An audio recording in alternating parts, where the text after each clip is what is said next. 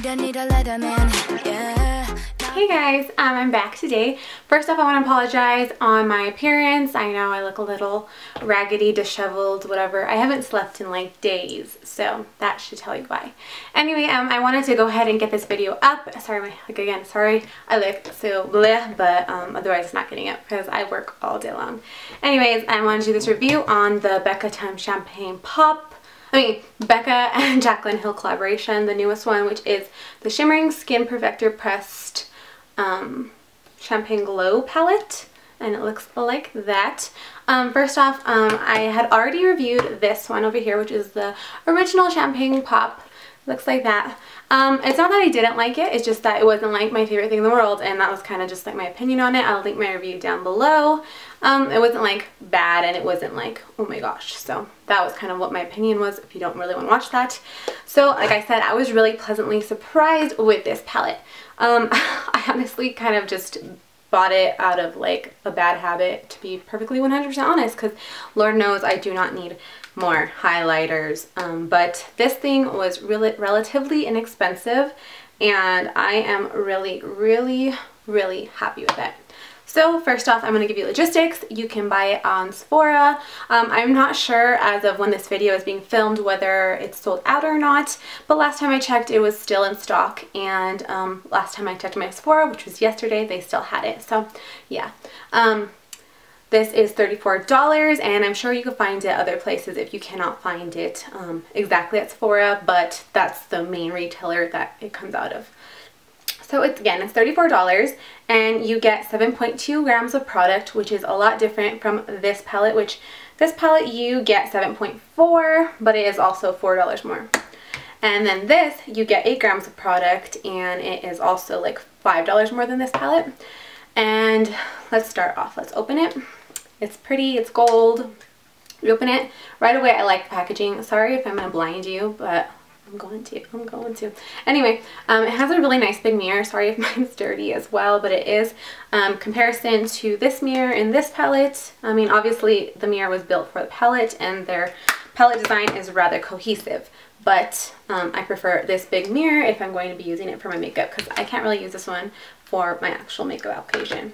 I also really prefer the size of the pan in these.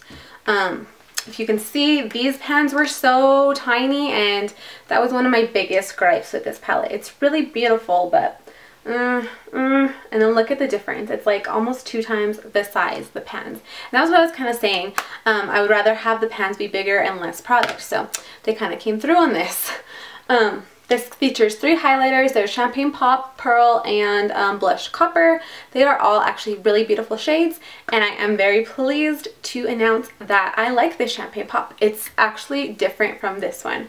I don't know if it's just I got a bad one of this one, if they reformulated it, or really what went on, but this one's just different. I still use this one. It's just, you know, not something I reach for very often, and I don't know if you'll be able to tell in the swatches, but I'm going to show you. I'll just get this out of the way right away. So this is the original Champagne Pop, and then this is the one in the palette. I don't really know if you can tell, but this one is so much more orange. I said in the video that it was really yellow before, but I finally picked up that it was orange, and maybe that was like the rose gold in it, but this new formulation, it's more yellow, but it seems to work so much better on my skin. Also, the one in this this form, mine is kind of like powdery, like, I don't know, like dusty, whereas this one is super smooth like the rest of my Becca highlighters. Let me go ahead and swipe the other 2 for you right away. I have Pearl, which is their new shade. It's going to be permanent. And I also have Blushed Copper. So here are all 4 shades. Well, my old Champagne Pop, my new Champagne Pop, Blushed Copper, and Pearl. I think they're all super beautiful, and every single color in this, at least for my skin tone, is wearable. So I'm really like shocked that I'm like so in love with this palette, but I really am.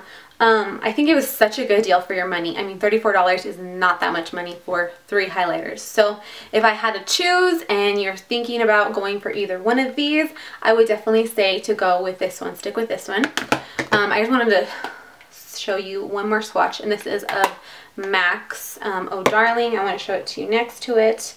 The newer version of Champagne Pop and Oh Darling are super similar. The only difference is, of course, Oh Darling has a little bit of gold, but if you are looking for Oh Darling and Oh Darling is sold out, I think this version of Champagne Pop should do you pretty right, at least personally. That's what I've experienced. And yeah, I can't say enough good things about this palette.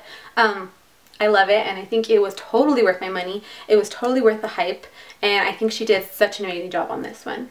So yeah, so if you have the choice between this or this, I would definitely go with this, because I mean, you get more choices and it's still a really huge amount of the product.